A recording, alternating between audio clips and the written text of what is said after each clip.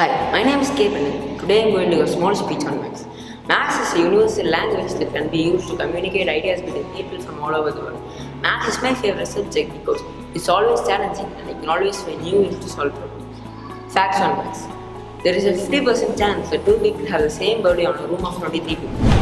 Hi, I'm G. Nikhil from grade 8. Today I'm going to tell about natural numbers and whole numbers. Natural numbers. All counting numbers are called natural numbers. These numbers are represented by n. Thus, n is equal to 1, 2, 3, etc. are the set of natural numbers. Whole numbers. All counting numbers included with 0 is called whole numbers.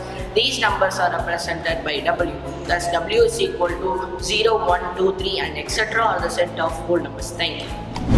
Hi, I am Gautam from grade 8. Myself, integers. Integers are the combination of positive and negative numbers together. I am often denoted by z. Z means zero, which means to count. Thus, z is equal to minus infinite to plus infinite.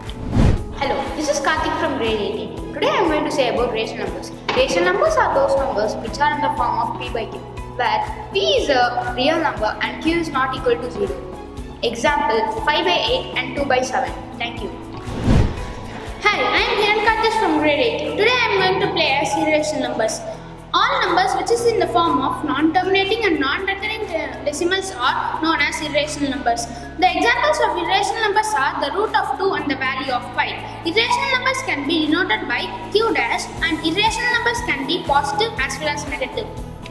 Hi, I am Devan from grade 8. Today I am going to play as real numbers. Let's see about real numbers. Real numbers is the combination of all set of numbers and it can be represented in number line.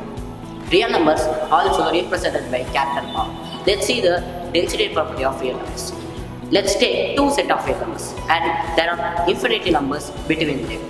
And this is called density property of real numbers. And this is my end of speech. We only saw one infinity set of numbers, but there are much infinity set of numbers. And this is my infinity set of numbers, and thank you.